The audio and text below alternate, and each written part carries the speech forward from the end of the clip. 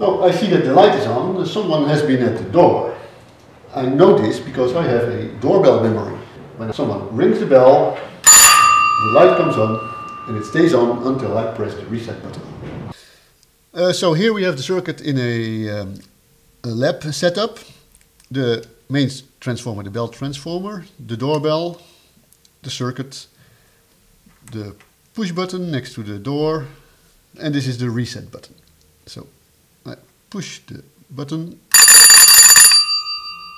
The LED came on here, indicating that someone rang the bell, and it can be reset by pressing the reset button. Okay, so the circuit is really simple.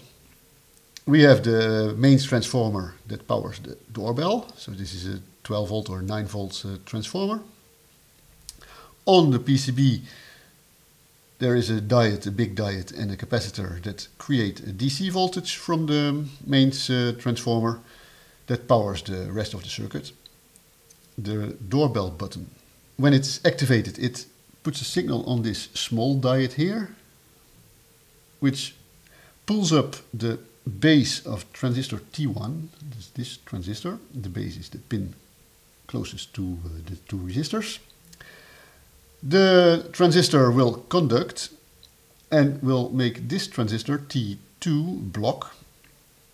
So the voltage on its collector will go up to the DC voltage that we created here, which is fed back to the input of T1 through this switch, and which in turn keeps the T1 in conduction.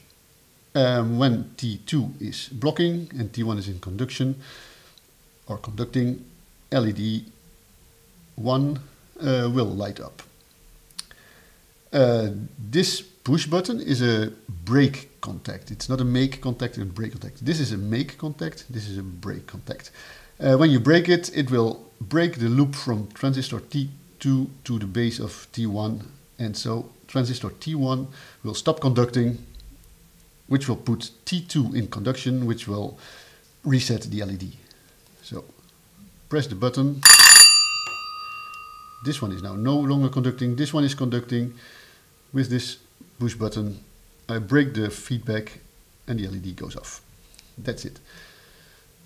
The circuit and the PCB have been drawn in a DesignSpark PCB, the free circuit drawing tool from RS Components. And all the files can be downloaded from the DesignShare website, of which you can see the link now.